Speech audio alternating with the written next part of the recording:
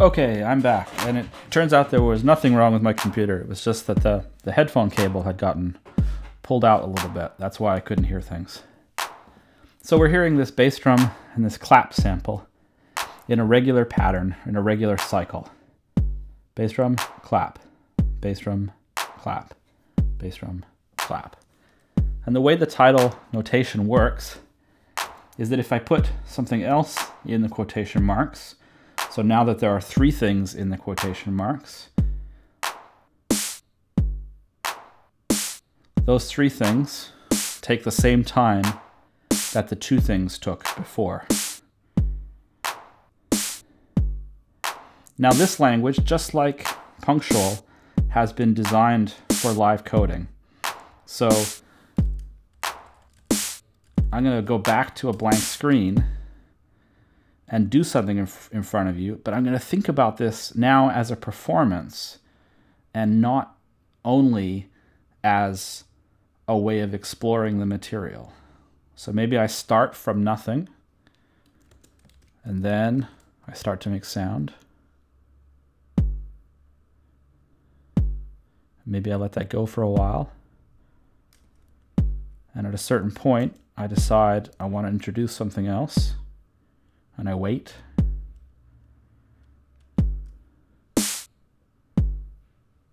And so that becomes like a moment in the composition, or a moment in the improvisation, a moment in the performance, the moment at which that new thing entered. I'm going to put four things. I'm going to put claps in between the bass drum and the snare.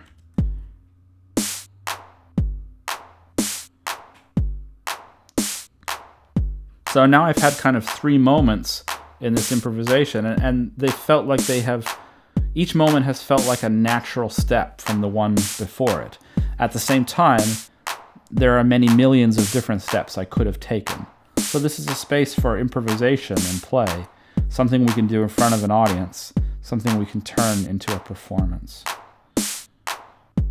Well, getting back to more talking about the language, what else can we do with this? Some of the fun things to do is to transform it. Like if I do this, everything's going to go twice as fast.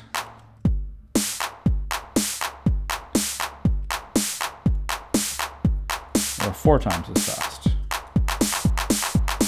And I'm pressing Shift-Enter in between all of these, by the way. You can also click on the play button if you want.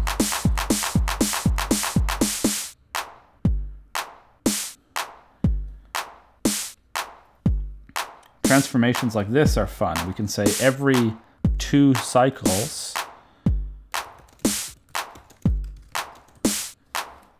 juxtapose the original with a version that's twice as fast. And so we'll hear the original in the left channel and we'll hear the twice as fast version in the right channel, but only every 2 cycles.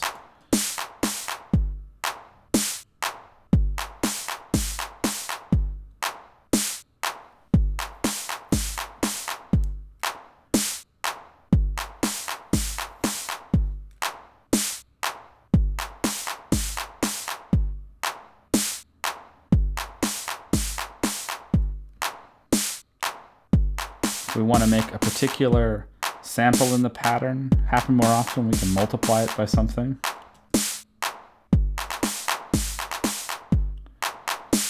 And if we want to make it unclear whether something will happen, a 50% chance of happening or not happening, we can put a question mark on it. We talked about this earlier in the course.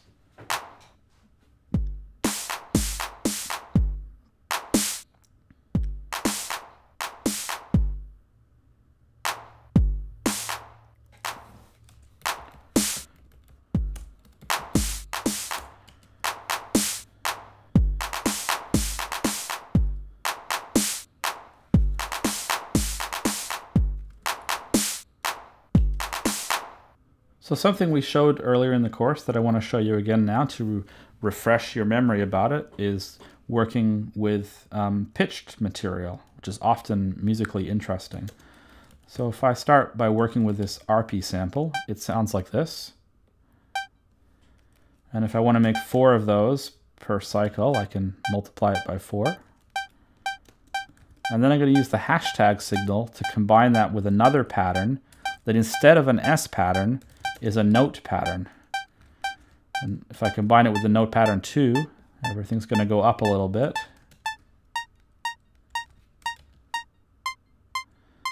So you see, I'm making these changes and I'm pressing Shift Enter. And I'm moving the numbers around and we're hearing changes in the music. So this is something, again, that I can use to make a performance in front of someone, or a performance for video capture in order to submit a 4th project in this course. If I use square brackets inside the quotation marks in this language, has a similar meaning to what it has in Punctual. I can put different numbers separated by commas inside the square brackets, and what will happen is we'll hear all 3 of those. So now I have a chord. And one of the interesting things that I always like to do with this is to move that chord around with arithmetic. So if I put that in brackets, and then inside the brackets add a plus sign, and put another pattern. Everything in this language between the quotation marks is called a pattern. I'll put a number 0 for starters. That'll sound the same, but if I put 3 here, it'll move higher pitch. Or I could put -2 here and it'll move down.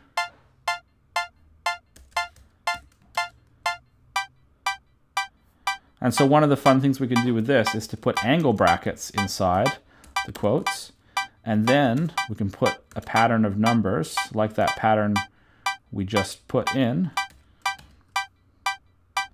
and each one of these numbers will get 1 cycle. So there's the 3, -2, 0, 0, 3, -2, 0. And we can do the same tricks that we did with the other thing. Like we could say every 2 cycles, juxtapose a version that is twice as fast.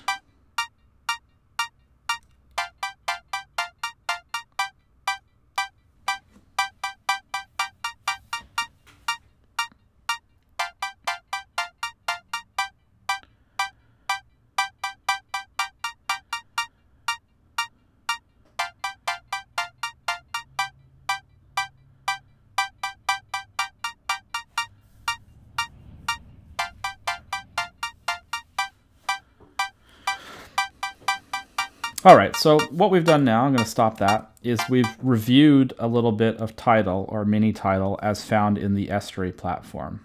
And earlier in the lectures today, we looked at the Punctual language. And so the last thing that I want to do for this Tuesday, March 17th lecture is to put these 2 things together.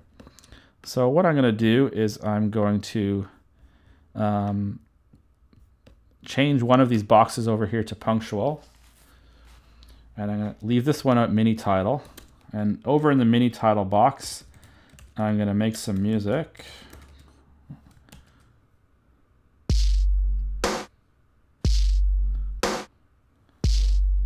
And I'm actually going to combine that using stack. So you see I've got the word stack, and then I've got a square bracket. I've got a comma after my first pattern. And then I'm going to put back something like what I had a second ago from the chords. I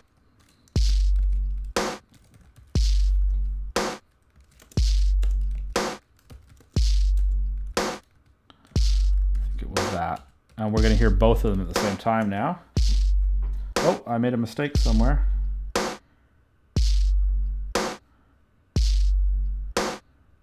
Oh, I'm missing a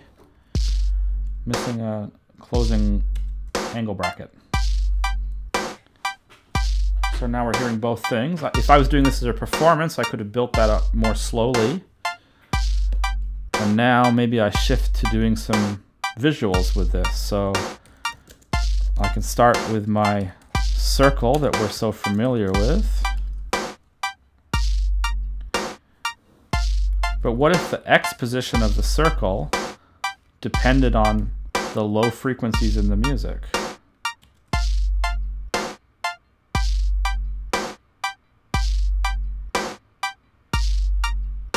Now the circle's kind of moving with the music. And what if the Y position depended on the high frequencies in the music?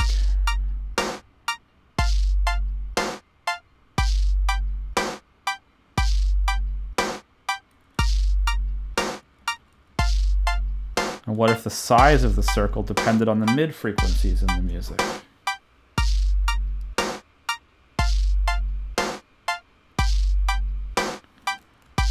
And this circle is either black or white. It's 1 or 0 in this context. If I multiply that 1 or 0 by 3 numbers that go that move around because they're sine oscillators, then the colors will change.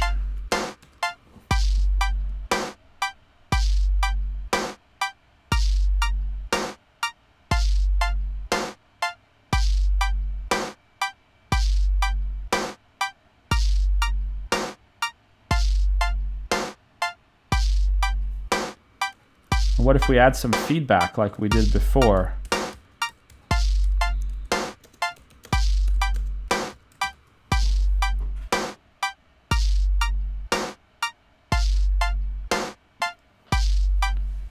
Actually helps it seem to line up with the music better somehow, the feedback, I notice.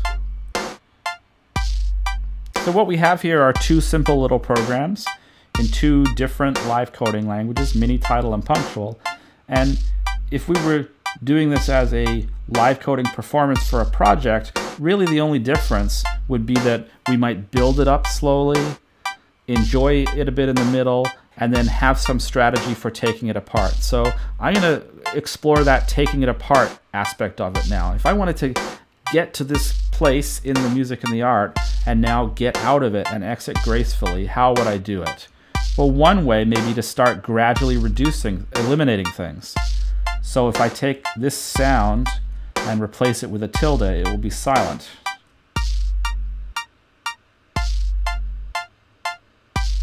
Which has a bit of an effect on the visuals, since we made our visuals depend on the music. And what if these 4 chords, we put a question mark on them so they don't always happen? And what if then I delete this layer of the sound completely?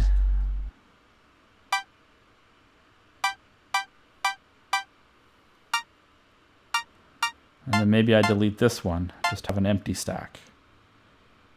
And now we've ended our performance. It could have gone different ways, but that's the fun thing about doing a performance, about improvising with live coding, is that you prepare material and you practice and you maybe have some idea of where you're going, but it never turns out exactly how you expect, but it always turns out in interesting ways.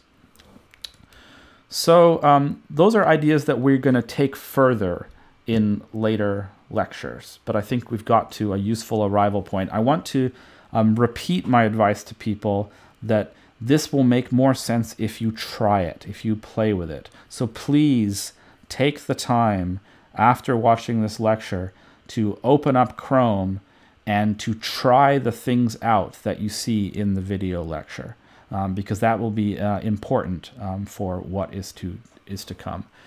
Please don't hesitate to send questions to the Avenue discussion forum in particular, because probably other people are wondering the same things and can benefit from the answers. And please also don't hesitate to send cool things that you found that you can do with these languages to the Avenue discussion forum too. I think especially with us not all meeting face-to-face, because of the self-isolation situation that we're in, it would be really great if we ramped up our sharing of ideas and things that we discover in the languages on the Avenue discussion forum. So thanks for listening, folks, and I will talk to you again tomorrow.